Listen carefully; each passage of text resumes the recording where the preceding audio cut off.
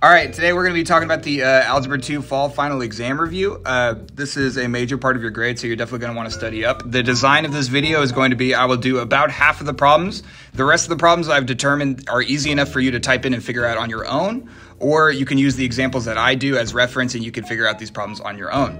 We're going to start with number 2, which involves subtracting polynomials, which is a little bit easier than adding them, which is what number 1 is. So in here, we're going to be subtracting two functions. We're going to take g minus h of t. So essentially, we need to take g of t minus h of t. To do that, we just have to see which parts go with what. We have g of t right here, which is 2t minus 3. And we have h of t right here, which is t minus 3. So we just plug in those two things. So for g of t, we put 2t minus 3. We just copy it right down. That's exactly what g of t is. To do h of t, we have to subtract, and I'm going to put it in parentheses because we have to distribute the negative. We are subtracting h of t, which is t minus 3. Okay, and I'll try to color code so you see where all the parts come from. Okay, once we're here, we're going to take that negative right here and we're going to distribute it to everything inside, which is going to flip all the signs. So the positive t is going to become a negative t, and the negative 3 is going to become a positive 3. The left side is going to stay the same, so we still have 2t minus 3 out here. If we combine our like terms, we have 2t minus t, which is just 1t, and then we have negative 3 plus 3. These will cancel for 0. And we get g minus h of t, which is written like this, is equal to t, which is the answer. On number 1, it's actually easier because you're just adding the numbers together instead of having to subtract and distribute that negative. Okay, this is one of the problems also where Desmos is not super helpful on. And when Desmos does come up in this review, I'll make sure to show you my graphs and things like that. Okay, next one we're going to do is number 4. And number 4, the instructions are find the inverse of each function. Okay, so to do this, we're going to have to do the 4 steps that I've written on my board over on the side of the room. But you guys can't see that because you're watching a YouTube video right now. Okay, step 1. We're going to take g of x and we're going to replace it with y. So we're going to say y equals 3x minus 6. Step 2 says that we need to switch x and y. So step 2 would be x equals 3y minus 6. And then finally, step 3 would be to solve for y. So our goal here is to get y by itself. And we have two things in the way. We have a negative 6, and we have that 3 being multiplied. So to take care of the 6, we're going to add 6 to both sides. So we get x plus 6 is equal to 3 times y. And then just to not zoom out or change my screen at all, I'm going to draw an arrow over here. To get y by itself, we are going to divide both sides by 3, and we're going to divide the entire left side by 3. So we're going to end up with a big fraction. And we end up with, well, because the 3's cancel out, we end up with y is equal to x plus 6 divided by 3, all in one big fraction. Step 4 is actually kind of unnecessary if you're doing a multiple choice test. Step 4 is just to write y as f inverse of x. And we're going to write down the exact same equation. Nothing's going to change about that. And that would be the inverse of g of x. I guess, you know what? I guess I should have put in g inverse. Put in's not a word. I should have put g inverse, not f inverse. Moving right along to number 6. Number 6 says, find the domain and range of each. I want you on your review to write these things down. These are arrows to help you remember what these things are. So your domain is your x values. That's your left and right. So you're looking where the function is left and right. Your range is your y values. So you're looking up and down. Domain and range, x and y. If you always say it in that order, you'll never mix them up. Domain and range, x and y. Okay? To do this, you could remember all the transformation rules, such as the fact that this graph was translated 2 units down from the -2, or you could just go type it in, which is what I'm deciding to do. So instead, we will simply, and I will figure out where my mouse is. Oh my God. We might have to cut this. Okay, there we go. So we got a graph right here, and all I did was type in exactly what the problem says, and you guys can't see it, so let me pull it over here. I'm so dumb. Oh, here it is. Okay, good. Let's see. So we have the exact function that we saw in the paper. We just typed it in, and the most important point here is, well, if we zoom out, we notice it goes up and to the right forever. Okay, so it always increases, it's always going to the right, and it's always going up. We also notice the vertex. If we zoom in a little bit, the vertex is right here at -2, -2. Okay, so I'm gonna write that down on my review. My vertex, or actually I'll even draw a sketch. We have a graph that starts here and goes up and to the right forever. Since it goes up forever, well, since it goes to the right forever, my domain is all of my x numbers greater than or equal to -2. Another way to write this, which is just an alternate notation, is to consider all the values of x between -2 and positive infinity. And since we have a greater than or equal to sign, this would actually be a bracket if we're using this notation. This is just a separate type of notation that we've used in the past, and it might be helpful to know. So this is just a separate type of notation. I'll try to draw a line here so you can see the two types. There we go. So for range, it's going to be all of the y values this time. And since it goes up forever, starting at -2, it's going to be all the y values greater than or equal to -2. And so the notation actually looks the same for the range, because it starts at -2 and goes up to positive infinity. Once again, the domain's talking about going to the right to infinity. The range is talking about going up to infinity and beyond. All right, moving on. Spoilers, people watching the video, there was an entire audience of people that did not laugh at that joke in my room right now. So I just want you to know that. Okay, let's see. So number 10, we have an absolute value inequality. I left this one. There's a reason why I skipped both of these. It's because we can solve it about the same way, and as long as you just type it in, number 7 and number 8 shouldn't be a big deal. As long as you can just type it in. You might not remember how to type in an absolute value. And you might not remember what an absolute value is. So let's just review it really quick. The absolute value of 3 is 3 because it's a positive number, nothing happens. The absolute value of -3 is also 3. That's what the absolute value function does. It takes any negative numbers and makes them positive. So when we're looking at this situation, we could either go type it in, or we could do it the legit way, which is considering the positive and negative cases. That being said, I much would rather just type it in. So we consider a couple things. First of all, we need to use an x. If we want to use Desmos, we need to use x's, so that way we can see what we're looking at. They don't like to use the letter n. And we also need to consider the fact that we have a less than or equal to sign, which means that we're going to be using closed circles as opposed to open circles. Okay, when we go type this in, this is what we see, which is a shaded region in between the points -5 and -1. Okay, so a shaded region in between the points -5 and -1.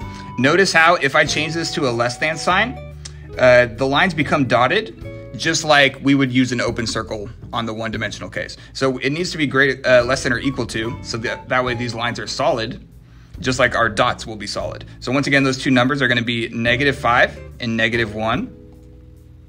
So we head back here. We put a closed circle at -5, put a closed circle at -1, and we shade in between. This is what's called the solution set. AKA all of the numbers that make the inequality true. All of the numbers that make the inequality true. As in, when you plug them in, you take negative that number minus 3, absolute value of that. It has to be less than or equal to 2. Okay. For 7 and 8, you will not have a set of solutions. You will just have 2 solutions.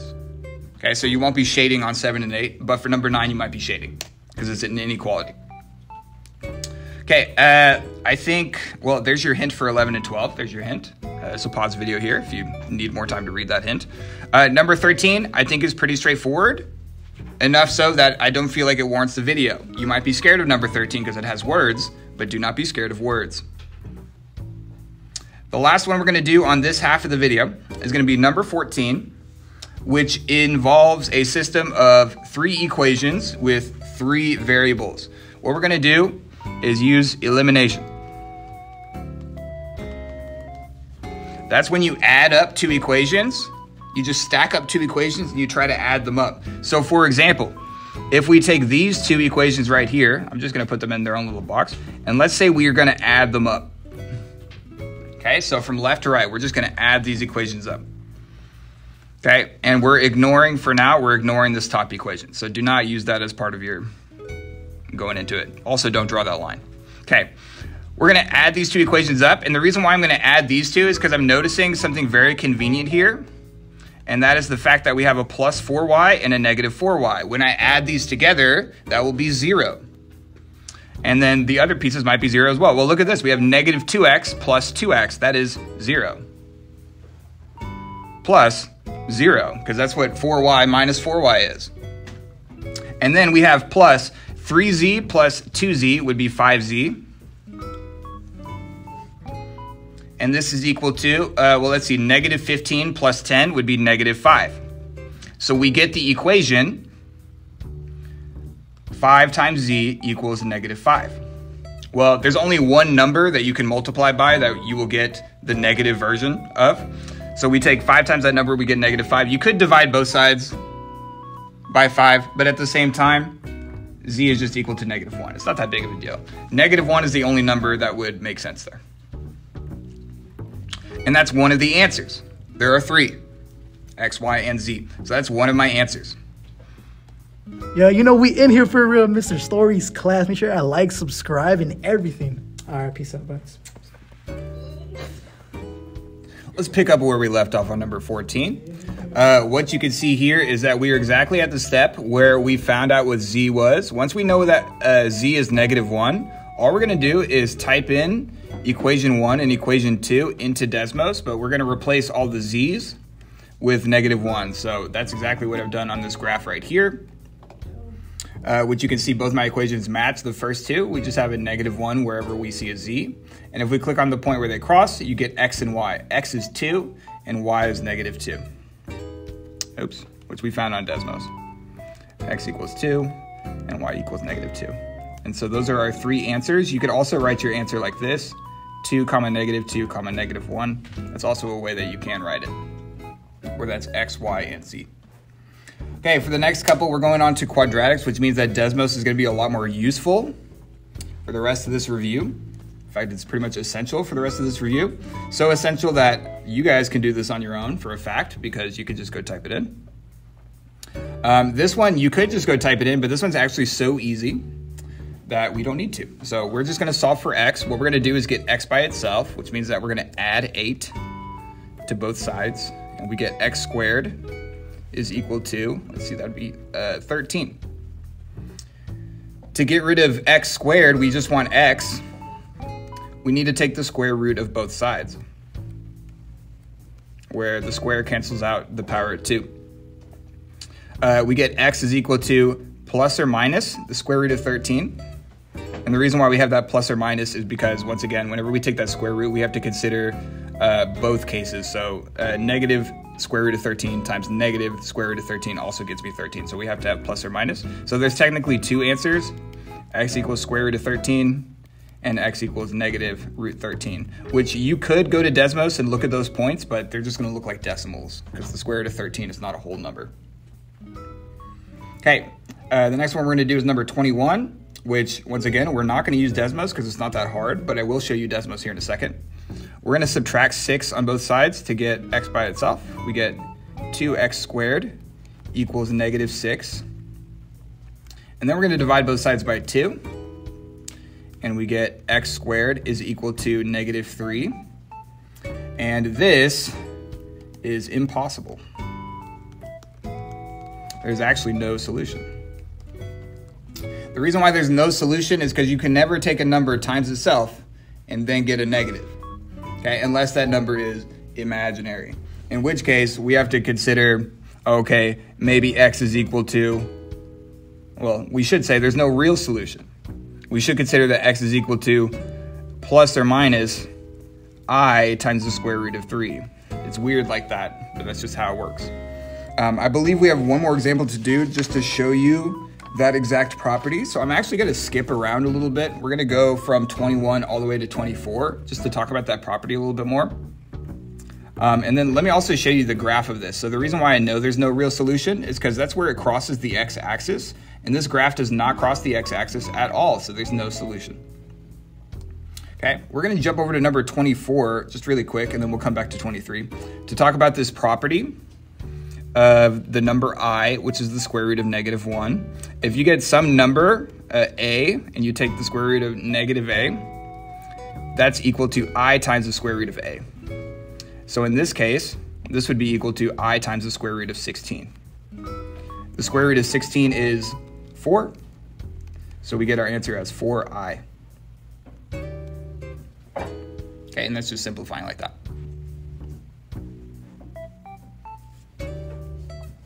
We're going to detour back over to number 23, kind of going out of order, but oh well. To talk about factoring, you could factor this using the box, and I'm going to leave that up to y'all whether you want to do that or not. Except I'm going to use x's instead of n's, so I'm going to use x squared, put a 12 here. If you do factor this, you do get x plus 3 and x plus 4, because those will add up to 7x.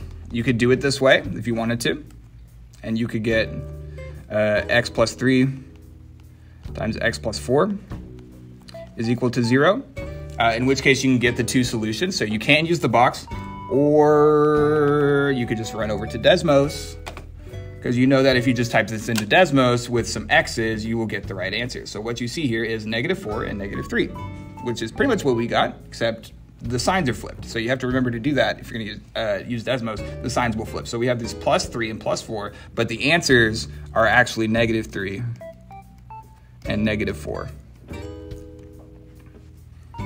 Okay, so those are actually my two solutions. If we go back to Desmos really quick, let's see. We can set this equal to 0 just like it's written. That just changes it from a parabola to 2 lines. You still get the same answer, but it's not necessary. You can just type that in and get a parabola that passes through the same 2 points. So -4 and -3. All right, let's finish this problem off. I accidentally closed my notes, but we're back. Or let's finish this review off, I should say. What do we got left? One more. Last one. Thank the Lord. Number 27. The only reason I want to go over this one is so you remember the formula that you have to type whenever you do a quadratic regression. This is y1 squiggle ax1 to the power of 2 plus bx1 plus c. Okay, so you have to type that into Desmos along with your table. So that's what I'm going to do right now. So I have my table of points already filled out right here. I go to the next line and I type it in. Y1 squiggle, which you can get by searching around in the keyboard. It's actually right here is the squiggle. Or you can just hit shift and then it's over by your tab key on the left side of your keyboard. ax1 to the power of 2 plus bx1 plus c. And we get a parabola that passes through all 3 points. And most importantly, we get the values of a, b, and c. A is -2, b is 3, and c is -1. A is -2, b is 3, and c is -1, I believe. Let me double check that. -2, 3, -1. If my students were paying attention, they could tell me, but they're not. It's okay. -2, 3, -1. Okay. So we get those 3 numbers for A, B, and C. And to write my equation, it is super easy. All you have to do is put y equals instead of y squiggles. And we get -2 x squared plus 3x minus 1. And this is the equation that passes through those 3 points. You could also test this out just by typing it into Desmos. You'll get the same graph that you did with the table. That is the end of the review video. Hopefully you paid attention, and I hope that you actually pause on certain places and you try them out. So for example, if you were totally paying attention to number 21, 23, and number 18, and you realize that you could just type all those into Desmos to get the answers, then you should. In fact, this entire page of the review, you can just pretty much type it in and get all the answers. That being said, I hope you have a great day. And remember to subscribe to the channel and stay healthy.